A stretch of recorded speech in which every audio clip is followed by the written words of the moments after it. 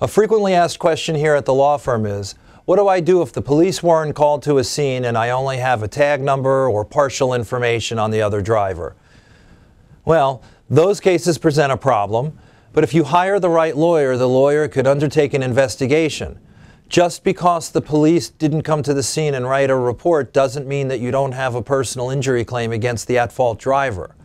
You may need to have a little bit more proof, such as witnesses, more than just your word against the other driver, but you could still bring a claim. I've had people come to me with a tag number and nothing else, and law enforcement after the fact wasn't willing to do any investigation, and we were able to run the tag.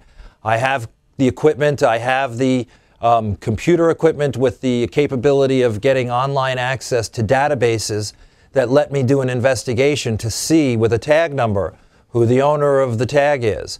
Sometimes if I have a description of the vehicle and a partial tag, I can do it. Sometimes if I have just a name. One time I had a client that followed the suspect or the defendant and followed them to a gas station and then went the next day and found out that the person that hit them owned the gas station, but they refused to give their insurance information. Well, I was able to get the corporate information from the gas station and get the name and address of the owner of the vehicle or the driver of the car.